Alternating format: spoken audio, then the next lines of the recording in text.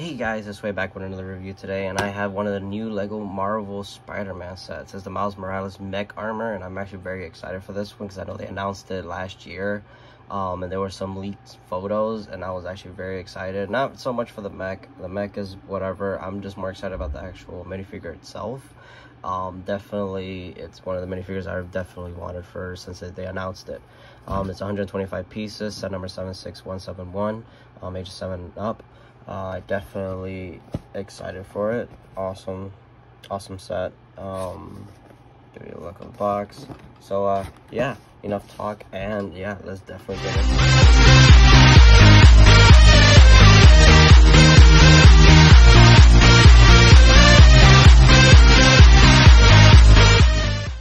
Alright guys, and I am back. Okay, so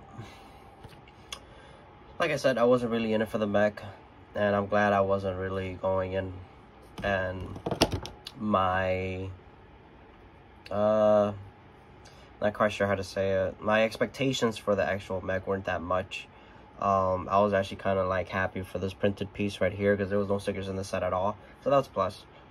Not that many extra pieces. Glad about that. One thing I do have to say is very skinny, very lanky, compared to like the Captain America one, or the Thor one, or the Spider-Man one, or the Iron Man one, or even the Thanos. I don't know, like I feel like they kind of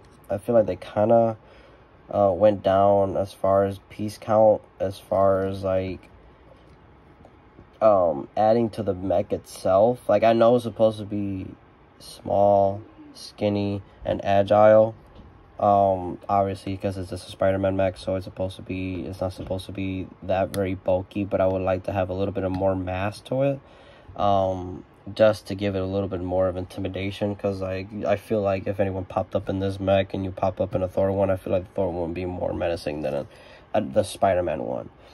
Again, that's just my opinion. I like how the build is. I like the colors that they use, especially like the clear electric blue that they used for the actual webbing here, and then on the legs right there, and then on the back too, especially with the web handcuffs right here attachment, which I'm glad they actually came with that, because I know for the Spider-Man mech they didn't.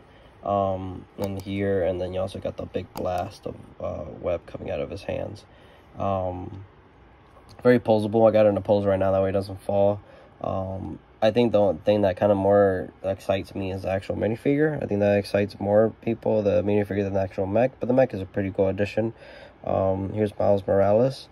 I love how they kind of kept the design from Into the Spider-Verse, which I'm kind of actually glad. So you got the design on the decal on the back, and you also have the decal on the front. And then this actually does come off, and it doesn't have a two-sided face, and like almost like every other Spider-Man, they don't have a double-sided face.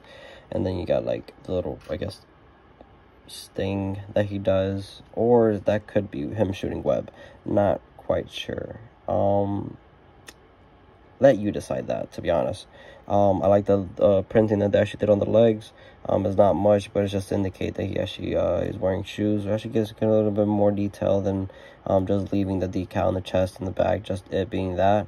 Obviously you couldn't do much detailing as far as the arms, because obviously he's wearing a hoodie, so there really isn't much detail you can add unless it's an actual Spider-Man minifigure. But like overall set, including the minifigure, I had to give it a 8.5 out of 10. Instructions weren't that hard to follow, pretty easy, just like any other mech.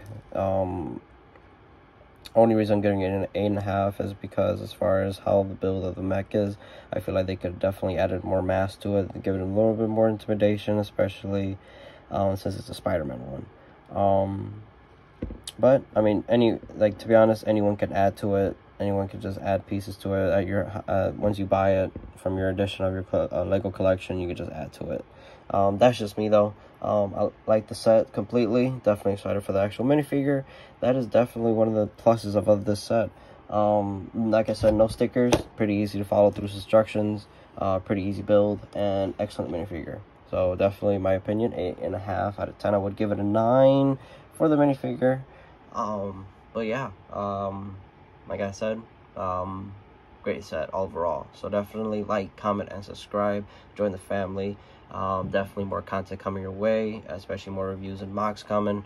So definitely join to stay tuned for that. So I guess I will see y'all in the next video.